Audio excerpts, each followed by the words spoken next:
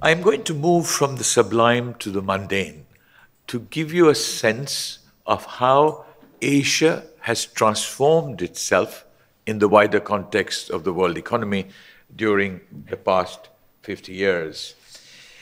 I will begin with a historical perspective to pick up where Ron left off, the beginning of the decline and fall of Asia in starting 1820 and until about 1960 when Myrdal was writing, and then turn to what I call, for want of a better phrase, the rise of Asia, beginning circa 1970, and that continues.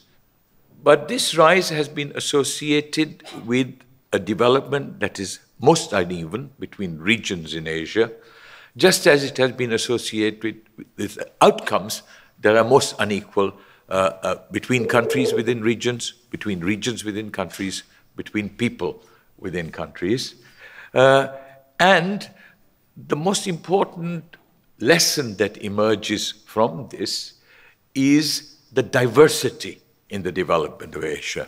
And what I might say in conclusion is to learn from that experience. Now, let me begin with the historical perspective on the decline and fall of Asia in the world economy beginning 1820. And if you were to see this picture on the shares of the West and the rest in world GDP, you would see that the share of Asia, which was 56.5% in 1820, had declined to less than 15% in 1962.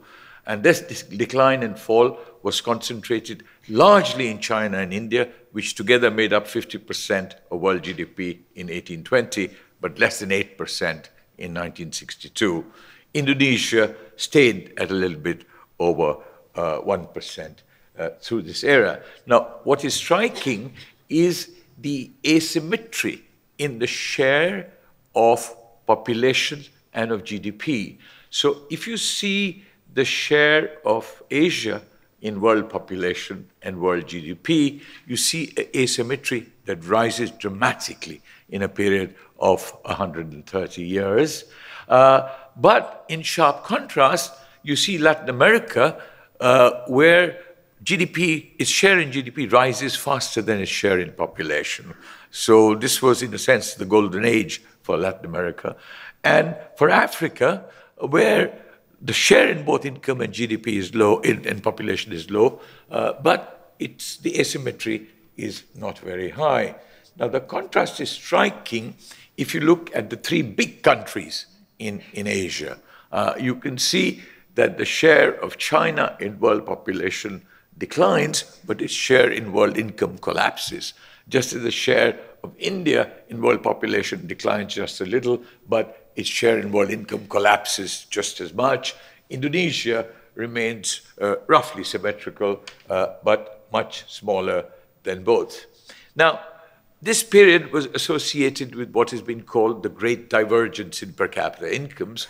So if you take Western Europe and North America as the benchmark, as 100, you would see that every part of the world experienced a divergence with respect to the West. But that in Asia, much more than in Africa, much more than in Latin America, there was a massive divergence. So Asia's GDP per capita was 1/2 that in the West in 1820, but less than 1/10 that in 1962. And you see that mirror image, particularly in China and in India. Now, in sharp contrast, the period beginning circa 1970 shows a dramatic reversal of the trends that we witnessed in the preceding 130 years. And you see a catching up process that gathers momentum beginning 1990, and it continues.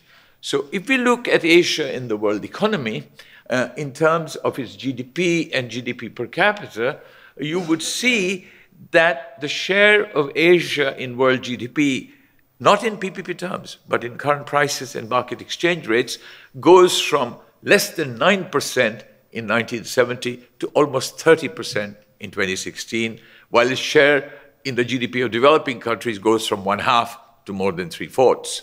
Now, this is mirrored to some extent in GDP per capita, as the GDP per capita in Asia as a percentage of that in developing countries goes from 2/3 to more than 100%, and in the world from 1/6 to 1/2, although the income gap between Asia and the Western world or industrialized countries is still very large. And a bird's eye view of how the rising significance of Asia in the world economy in terms of population, GDP, and GDP per capita, if we look at the period 1970 to 2016, this comes through. Now, underlying this transformation that we see of Asia's significance in the world economy is differences in growth rates. So if you take the entire period, you can look at it by decades, it gathers momentum after 1990, but GDP in Asia grew at almost 6% per annum over these 5 decades, okay, or 4.5 decades, as compared with industrialized countries that grew at 2.5% per annum, or the world that grew at 3% per annum. And as population growth rates in Asia slowed down, you would see that GDP per capita over this entire period grew by 4% per annum in Asia, as compared with less than 2% per annum in industrialized countries, and about 1% in the world as a whole, because both Latin America and Africa did badly, particularly during their lost decades. Now, there is also a concentration, there is also a remarkable, what I call the great leap in industrialization on the part of Asia. You know, as a percentage of world manufacturing value added, Asia's contribution in 1970 was less than 4%. And even in 2000, it was a little over 10%. But by 2016, it was more than 40%. Now, that was to a significant extent attributable to China, but by no means only to China. Now, this remarkable development of Asia has been very uneven. If we were to disaggregate by sub-regions, East, Southeast, South, and West Asia, if we were to look at the GDP and GDP per capita of these regions in comparison with the world, or if we could look at the growth rates in GDP or GDP per capita in these sub-regions, or the concentration of industrialization, manufacturing value added, it is actually quite stunning how unequal it has been. This is Asia disaggregated by sub-regions. You look at GDP and GDP per capita in comparison with the world. So for Asia, as I said, it rises from 9% to 30%, but East Asia goes from 3.3 to almost 18, Southeast Asia 1 to 3.5, South Asia 2.5 to almost 4. Yeah. All of them go up, but East Asia makes the bulk of the increase. And if we look at GDP per capita, it is even more striking because East Asia had a GDP per capita in 1970 that was about 1/8, a little more than 1/8 that in the world, and it is now about 9/10 that in the world. There was a catch-up similarly in GDP per capita for Southeast Asia, which is quite significant, from 15 to 40% of world GDP per capita. But South Asia remained the laggard in this story. Okay? So there is a huge disparity in the rising shares of GDP of Asia's sub-regions and in GDP per capita levels in these sub-regions.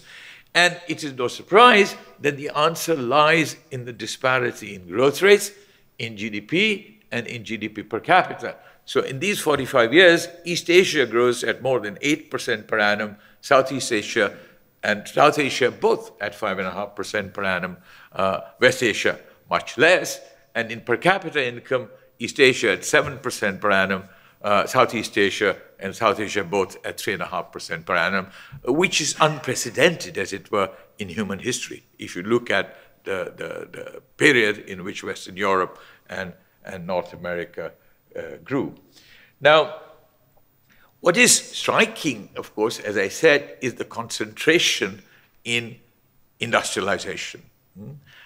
So you see East Asia going from less than 1% in 1970 of world manufacturing added to almost 30%. Southeast Asia from less than 1 to 4.5, South Asia from 1.5 to about 4.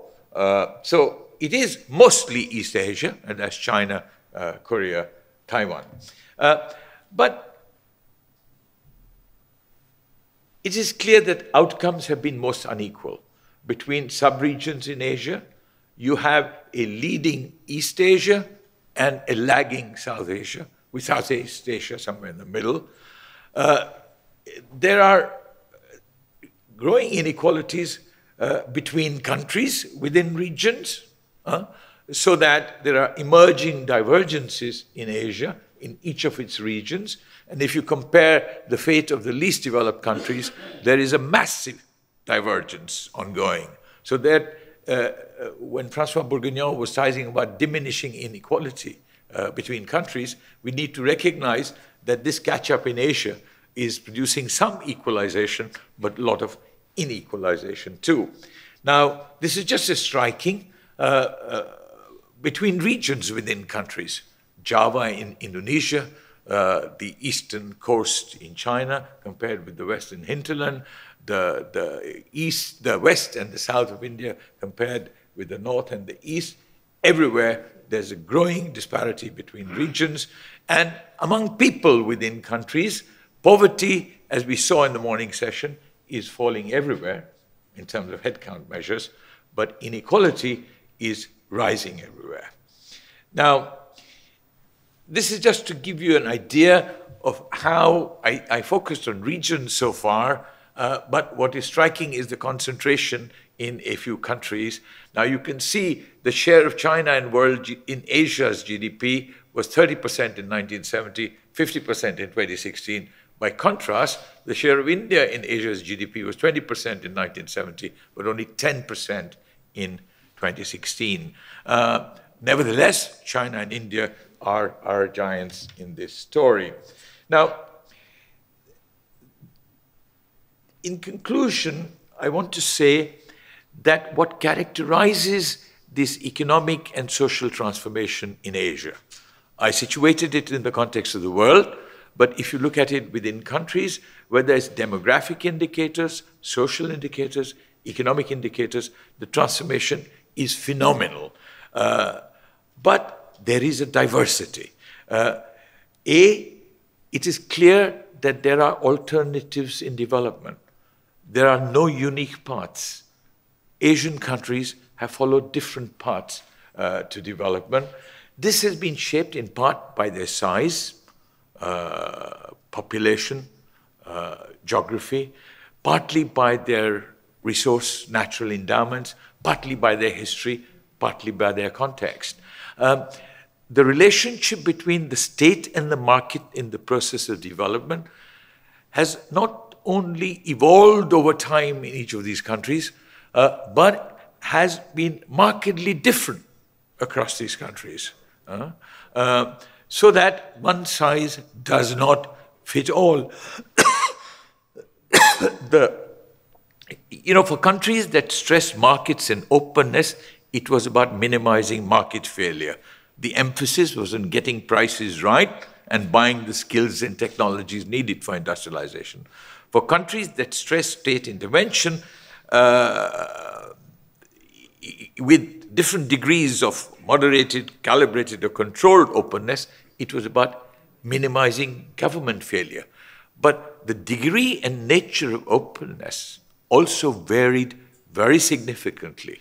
There were a few that were largely open, but in many, this openness was restricted, calibrated, or in fact, very carefully managed, as in the large countries in India and China. The relative importance of the domestic and external in terms of markets, resources, and technology was amazing. So that you had countries like Malaysia, Thailand, Indonesia, which relied on foreign markets, foreign resources, foreign technologies. You had South Korea and Taiwan that relied on external markets, but domestic resources and technologies. And you had China and India, which for a long period relied on domestic markets, domestic resources, and domestic technologies.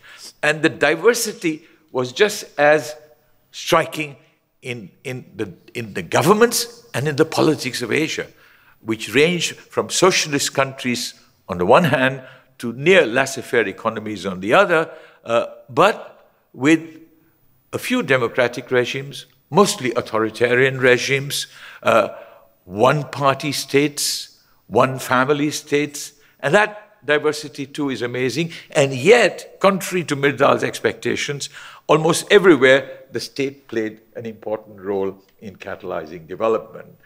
And the questions we want to ask in this study is what can the laggards learn from the leaders in Asia in terms of catching up or being caught in middle-income tracks? What can leaders learn from their own past in terms of sustaining development?